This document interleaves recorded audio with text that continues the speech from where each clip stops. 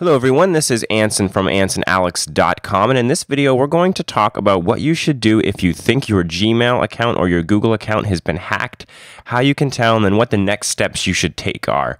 I did a similar video on what to do if you thought your Yahoo account had been hacked about a year ago. Unfortunately, it was a very popular video, and I've had a number of requests to do a similar video for Gmail. So here it is. Now, first off, one of the main ways you can tell whether your account has been hacked is if some of your contacts have received weird emails either promoting a certain product or asking for money to be sent to a bank account. That is a clear indication that you've been hacked or really phished. Hacked, by definition, really means that somebody did something illegal and broke some barriers and usually used some technical expertise to actually gain access to your account without knowing the password. What phishing is when somebody gains your username and password and then accesses your account really in a legal way by just logging in on gmail.com and then sending emails from your account and possibly even changing your password. So another indication is that if you can't log into your account, you're sure that your password is correct, they may have actually accessed your account and changed your password. And fortunately, Google has some recovery options set up for you to be able to recover your account if that has happened to you. So I'm going to include some of my own tips throughout this tutorial, but there's a really nice page that Google has released, and it's called Compromised Gmail Account. I actually found it just by searching compromised Gmail account, but you can see the URL up here at support.google.com/mail/answer/50270. I don't think you'll need that question mark, HLN equals EN. Let's go ahead and just refresh without that. We can get to the same page here. But I'm going to go ahead and I'm going to put this link in the description of this video here on YouTube. If you don't want to type it in, you can just copy and paste it from the description. And you'll notice that it kind of talks about what you should do if your account has been compromised. And there's really two options. One, that you can still sign into your account. And the second one, that you can't sign into your account. And the second one, where it says you can't sign into your account, that's generally when they've changed your password. So you'll notice if you click on this link, Google has a recovery and account recovery form that you can fill out. So you can just go ahead and open up this second link here and you can fill out this form. It's probably going to ask you a lot of questions, personal questions, maybe some security questions, that sort of thing. It might send a text to your phone. But if you can't log in, you can try that. If, however, you can log into your account and you are still thinking that your account has been hacked, first of all, change your password immediately. But we have this other option here on this compromised Gmail account page that says I can still sign into my account. If we click on that, it gives us a link to a security checklist, which I actually already have open here in another tab. You'll notice that the first thing that is recommended on that list is to secure your password. So if you can log into your account, you think it's been hacked, change that password. Make sure you change the password to any other accounts where you're using the same password. So even if you've got a Yahoo account or your banking account password is the same, change all of those passwords because you might have your banking account username in your Gmail account and the hacker might be smart and just try the same password that they use to get into your Gmail account, and then all of a sudden they've got access to your bank account. So change your passwords. Okay, very first thing. And I'm just going to go through this checklist here. Notice that Google actually tells you where you can change your password. You can go to google.com/settings/security. You can just click on this link and click the change password button to change your password. The second tip that Google gives is to update your account recovery options. So when we go through this checklist back here, the recovery form, it's going to send an email to a recovery email that we may have added to our account in the past. And like I said, it may also text your phone. So you need to make sure, we're going to go back to the security checklist, that your recovery options are up to date, that you have your current phone number and your current email addresses listed there. So again, you can go here to google.com/settings/security, and let's go ahead and take a look at that. I'm going to open up in a new tab here.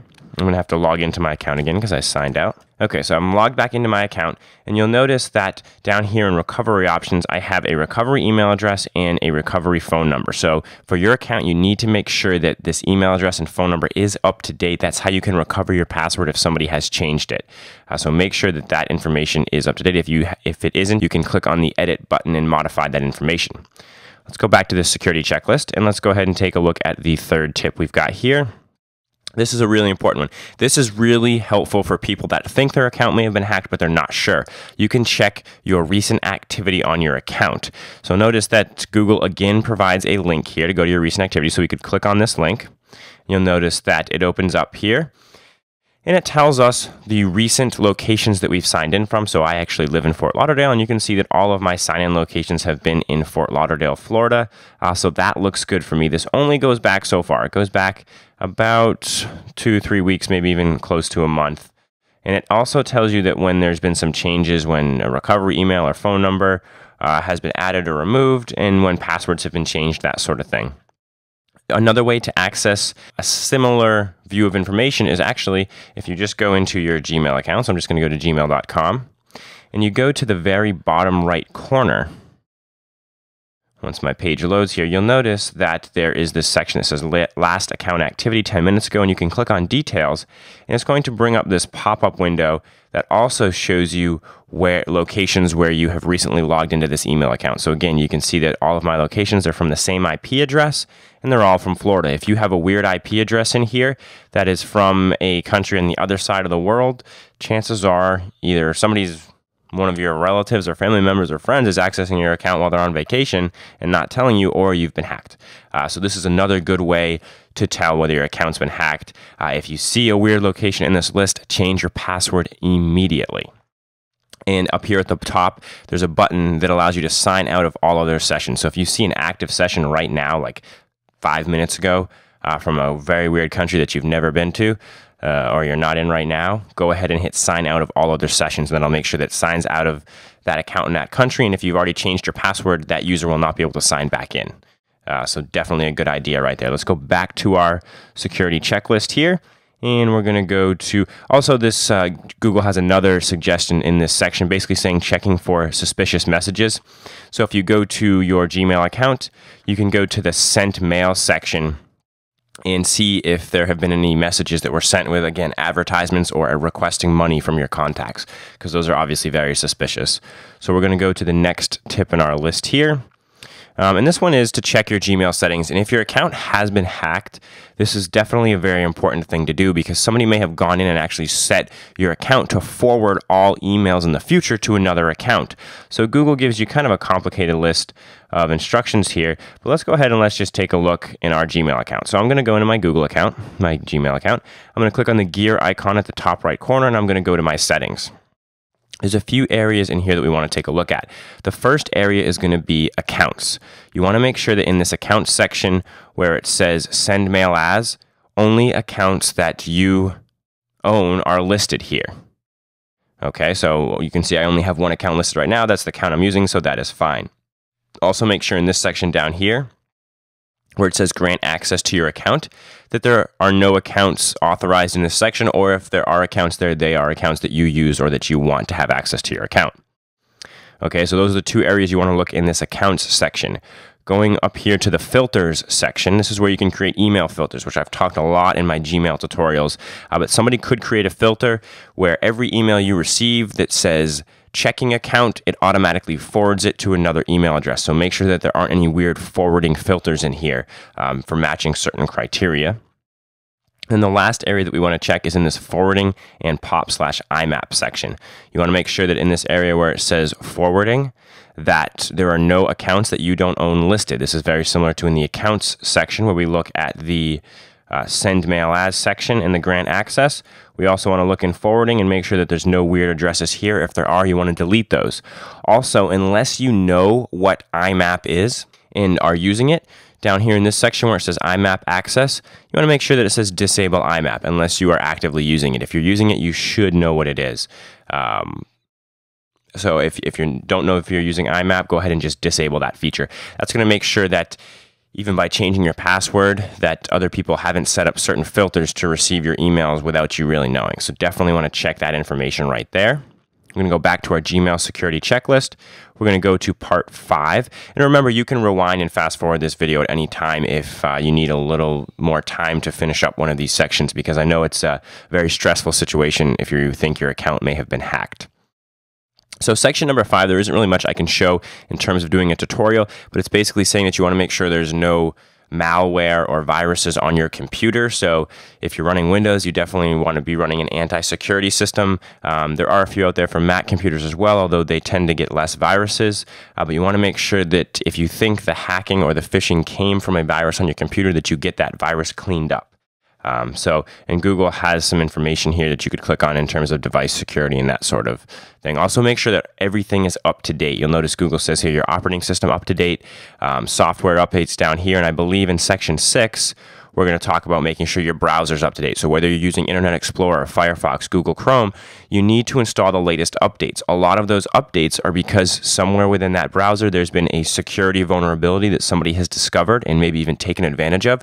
So as soon as somebody discovers that vulnerability, whichever browser, whether it's Internet Explorer or Google Chrome, they're going to release an update to patch that vulnerability so that people can no longer access information that they maybe shouldn't have been accessing. Now, here's a catch-22 to that. When that update comes out, if you don't run that update, now you're really leaving yourself vulnerable, because as soon as that update comes out, maybe only a certain percentage of people knew about that vulnerability to begin with. Once Google updates and patches that vulnerability, now a whole lot more people know about that vulnerability and can read some documentation on it and take advantage of it for people who have not updated their browsers. So make sure your browser is up to date. I know those updates can get annoying for everybody on your phone and your computer, but they really are important. So make sure whenever you see an update, you do it. Usually they won't take very long, but if you let them stack up and pile up, that's when they take a long time. So make sure you're updating all of your software. If we go to tip number 7 here, this is a very high security feature of Gmail. You can enable two-step verification. Now, if you are using Gmail on your mobile device, if you enable two-step verification, a lot of the time you will not be able to use it. So this might not be very feasible. However, if you're not using this on a cell phone, you can go ahead and read, using Gmail on a cell phone, you can go ahead and read through the tip here and how to enable that. And then tips numbers 8 and 9 kind of just talk about preventing identity theft as a whole, keeping your social security number, your account pins, your passwords secure and safe. So, I hope this video helped everybody. Again, take a look through this checklist. There are a lot of great things here. Make sure you change your password. Very first thing, check your account's recent activity. See if anybody else is logged into your account on the other side of the world right now. Check those sent messages. Make sure there's nothing spammy in there. And if you've got any other similar passwords that you've used to an account that's been hacked, change those passwords as well, just to be safe. Think about the information that might be in your email account. If your banking account number is in your email account and you're sure that your email got hacked, you may want to give your bank a call and let them know what's happened, because you definitely want to try and avoid any future identity theft that may occur because your email account has been hacked. So again, I hope this video helped. If it did, I would really appreciate a thumbs up here on YouTube. And if you want to see more technology tutorials and tips, go ahead and subscribe to my YouTube channel. That's all I have for you for today. It's Anson from AnsonAlex.com.